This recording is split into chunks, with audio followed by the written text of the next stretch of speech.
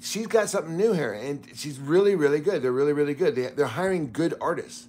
They're just coming up with their ideas, and that's something that an artist, they might be good at drawing. They went to school for 10 years of drawing or 20 years, but they might not have the ideas. You know what I'm saying? These guys sit around and have ideas all day. So yeah. So I mean, like, the one that we sent you of the guy in the chair. the death. Yeah.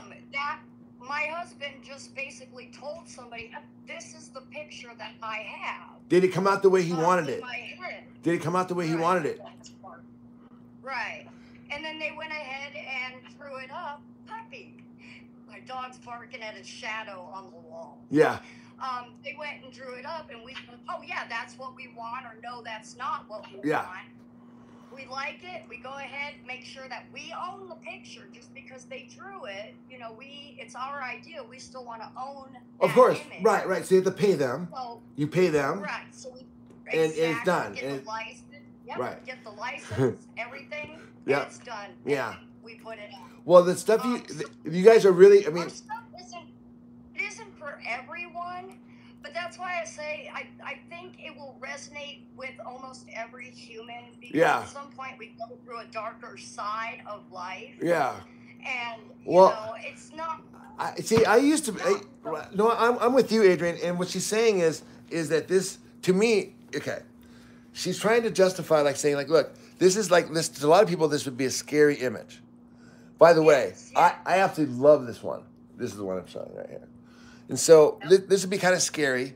And so she's suggesting that this would be like a dark period in someone's life. Yes and no. But the longer you spend time with death and with these dark people that we're so scared of, the more you realize that they're not to be afraid of. They're your friends. Right. They're scary, and you know who they scare? They scare people who have lived a really shitty life. Because when you live a shitty life, you don't want to die, because you know you know, and so those people really are clinging on to life. People who live good life, they're heroes. They're the ones who say, I will go out there, and they put themselves in danger. They don't care. I mean, obviously, they're not trying to commit suicide. They'll do something if it makes sense, but they're not going to let themselves stop because, oh, I might die.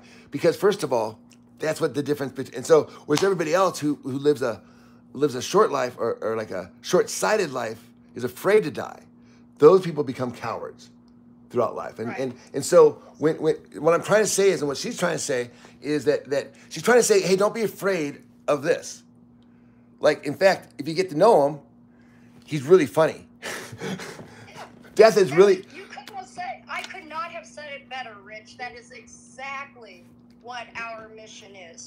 You said it perfect. Cool, I'm glad you're here. Well, then maybe death, which is a real entity, brought us together. And for those of you who don't think it's real, guess what? It's coming. It's real. Oh, yeah. Death is very real. Absolutely.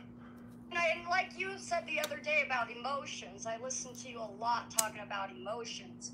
I have similar tendencies like you to act up and stuff like that. And I have learned that if you can name your emotions, if you can give them context, you'll be less afraid of them when they show up.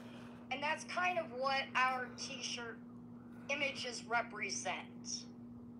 Right.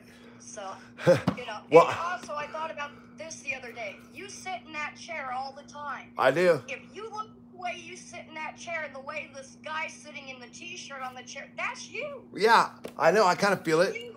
Thanks, man. I'll take that as a huge... That would be the cool... I'd be nothing... That'd be an honor. That would be an honor. It really is. It's you sitting in the chair, facing your demons every day in front of millions of people. Millions. It is. To me, it's millions. No, it is. I No, mean, it is millions. It is millions now. It speaks volumes. We are in the millions. And it shows that you are on top of your world. You know, you're holding your world in your hands, your family, your future, everything.